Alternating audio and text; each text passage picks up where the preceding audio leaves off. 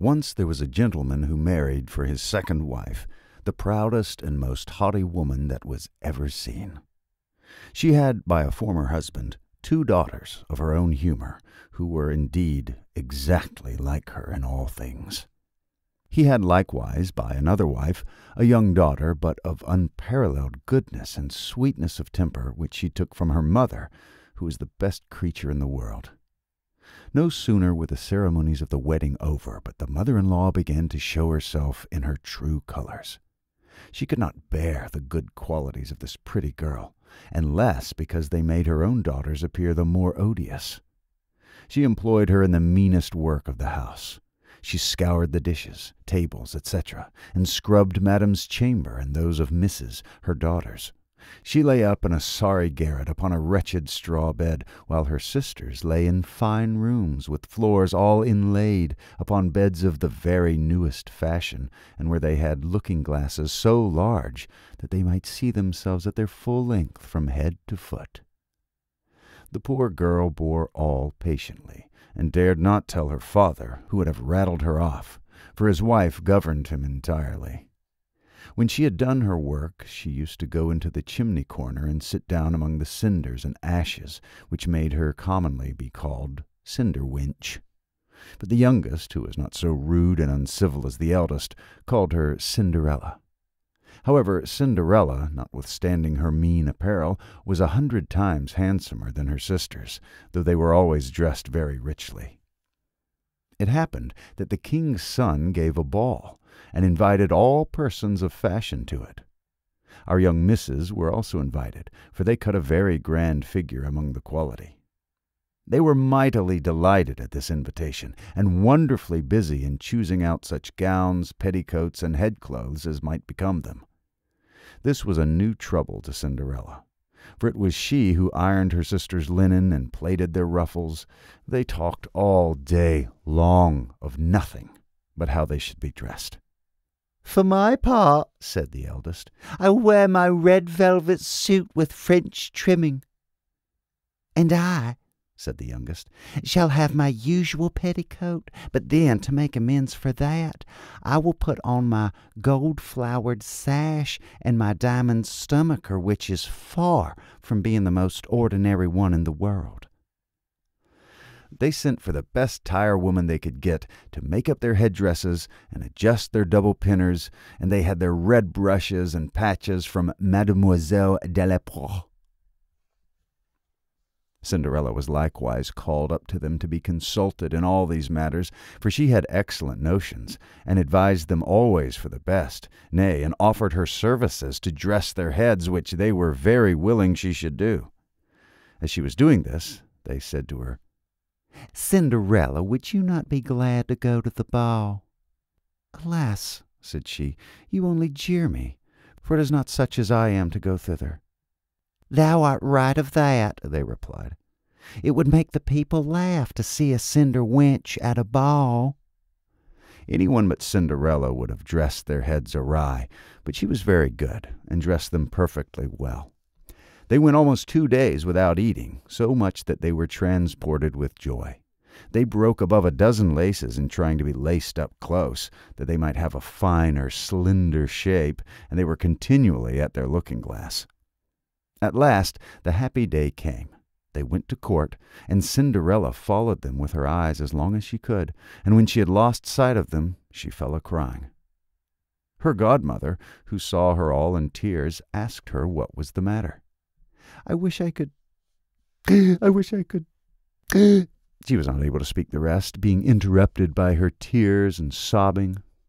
This godmother of hers, who was a fairy, said to her, "Thou wishest thou couldst go to the ball, is it not so?" "Yes," cried Cinderella with a great sigh.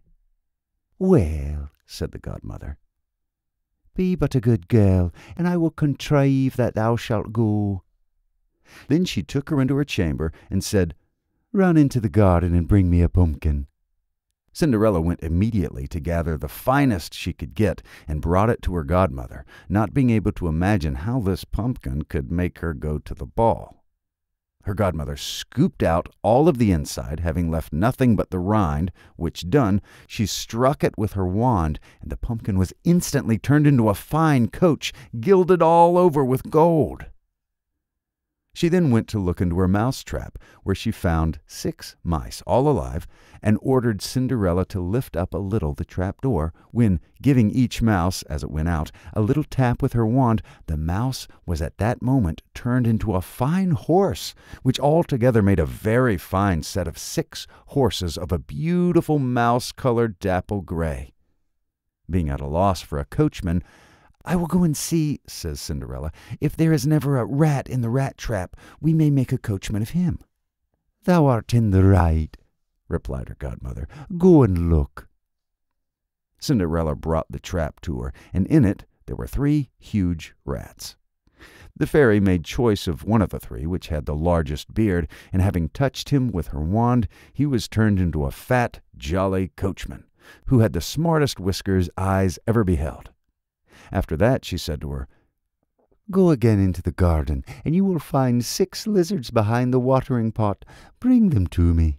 She had no sooner done so, but her godmother turned them into 6 footmen, who skipped up immediately behind the coach, with their liveries all bedaubed with gold and silver, and clung as close behind each other as if they had done nothing else their whole lives. The fairy then said to Cinderella, "Well, you see here an equipage fit to go to the ball with. Are you not pleased with it?" "Oh, yes," he cried, "but must I go thither as I am in these nasty rags?" Her godmother only just touched her with her wand, and at the same instant her clothes were turned into cloth of gold and silver, all beset with jewels. This done, she gave her a pair of glass slippers, the prettiest in the whole world. Being thus decked out, she got up into her coach, but her godmother, above all things, commanded her not to stay till after midnight, telling her at the same time that if she stayed 1 moment longer, the coach could become a pumpkin again, her horses mice, her coachman a rat, her footmen lizards, and her clothes become just as they were before. She promised her godmother she would not fail of leaving the ball before midnight, and then away she drives, scarce able to contain herself for joy. The king's son, who was told that a great princess, whom nobody knew, was come, ran out to receive her. He gave her his hand as she alighted out of the coach, and led her into the ball among all the company. There was immediately a profound silence. They left off dancing, and the violins ceased to play, so attentive was everyone to contemplate the singular beauties of the unknown newcomer. Nothing was then heard but a confused noise of, "Ha! How handsome she is! Ha! How handsome she is!" The king himself, old as he was, could not help watching her, and telling the queen softly that it was a long time since he had seen so beautiful and lovely a creature. All the ladies were busied in considering her clothes and headdress, that they might have some made the next day after the same pattern, provided they could meet with such fine material and as able hands to make them. The king's son conducted her to the most honorable seat, and afterward took her out to dance with him. She danced so gracefully that they all more and more admired her. A fine collation was served up, whereof the young prince ate not a morsel, so intently was he busied in gazing on her. She went and sat down by her sisters, showing them 1,000 civilities, giving them part of the oranges and citrons which the prince had presented her with, which very much surprised them, for they did not know her. While Cinderella was thus amusing her sisters, she heard the clock strike 11 3/4. Whereupon she immediately made a curtsy to the company and hasted away as fast as she could. When she got home, she ran to seek out her godmother, and after having thanked her, she said she could not but heartily wish she might go next day to the ball, because the king's son had desired her. As she was eagerly telling her godmother whatever had passed at the ball, her 2 sisters knocked at the door, which Cinderella ran and opened. "How long you've stayed!" cried she, gaping, rubbing her eyes, and stretching herself as if she had just waked out of her sleep. She had not, however, any manner of inclination to sleep since they went from home. If thou hadst been at the ball, said one of her sisters, thou wouldst not have been tired with it. There came thither the finest princess, the most beautiful ever was seen with mortal eyes. She showed us 1,000 civilities and gave us oranges and citrons. Cinderella seemed very indifferent to the matter. Indeed, she asked them the name of that princess, but they told her they did not know it, and that the king's son was very uneasy on her account, and would give all the world to know who she was. At this, Cinderella, smiling, replied, She must then be very beautiful indeed. How happy you have been! Could not I see her? Ah, dear Miss Charlotte, do lend me your yellow suit of clothes which you wear every day. Oh, to be sure, cried Miss Charlotte. Lend my clothes to such a dirty cinder-wench as thou art. I should be a fool. Cinderella, indeed, expected well such answer, and was very glad of the refusal. For she would have been sadly put to it if her sister had lent her what she asked for jestingly. The next day the two sisters were at the ball, and so was Cinderella, but dressed more magnificently than before.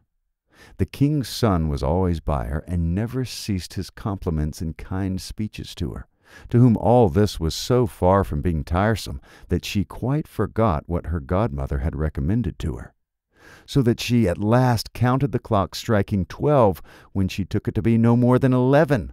She rose up and fled as nimble as a deer. The prince followed, but could not overtake her. She left behind one of her glass slippers, which the prince took up most carefully. She got home, but quite out of breath, and in her nasty old clothes, having nothing left of her of all the finery but one of the little slippers, fell out to the one she had dropped.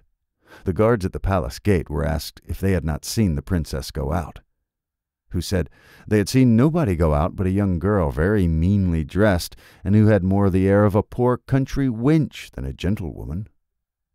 When the two sisters returned from the ball, Cinderella asked them if they had been well diverted, and if the fine lady had been there. They told her, Yes, but she hurried away immediately when it struck 12, and with so much haste that she dropped one of her little glass slippers, the prettiest in the world, which the king's son had taken up, that he had done nothing but look at her all the time at the ball, and that most certainly he was very much in love with the beautiful person who owned the glass slipper. What they said was very true, for a few days after the king's son caused it to be proclaimed by the sound of trumpet that he would marry her whose foot the slipper would just fit. They whom he employed began to try it upon the princesses, then the duchesses, and all the court, but in vain. It was brought to the two sisters, who did all they possibly could do to thrust their feet into the slipper, but they could not effect it. Cinderella, who saw all this and knew her slipper, said to them, laughing, Let me see if it will not fit me. Her sisters burst out laughing and began to banter her. The gentleman who was sent to try the slipper looked earnestly at Cinderella, and, finding her very handsome, said, It was but just that she should try, and that he had orders to let every one make trial. He obliged Cinderella to sit down, and putting the slipper to her foot, he found it went on very easily, and fitted her as if it had been made of wax. The astonishment her two sisters were in was excessively great, but still abundantly greater when Cinderella pulled out of her pocket the other slipper and put it on her foot. Thereupon in came her godmother, who, having touched with her wand Cinderella's clothes, made them richer and more magnificent than any of those she had had before.